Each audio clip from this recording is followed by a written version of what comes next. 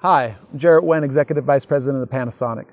Today, a couple things are happening. First, we're taking a step forward in the scaled deployment of connected vehicle or CV2X technology across the state of Colorado in partnership with CDOT.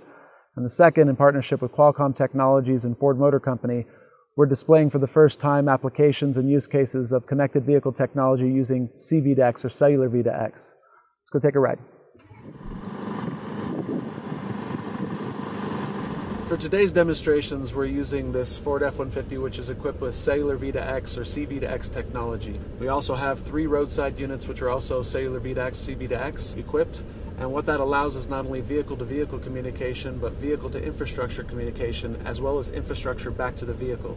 We'll also show you footage from the Traffic Management Center from my colleague Chris Armstrong, which is really the triangulation of all of this information that is not only coming out of this vehicle, the roadside units, and into a Traffic Management Center to make real-time decisions. Hi, my name is Chris Armstrong, and I'm a Director for Smart Mobility at Panasonic, and I want to welcome you to the Network Operations Center, or as we call it, the NOC.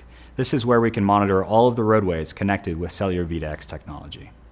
Here, roadway operators can use infrastructure to collect connected vehicle data, or V2I communication, and create situational awareness from this data.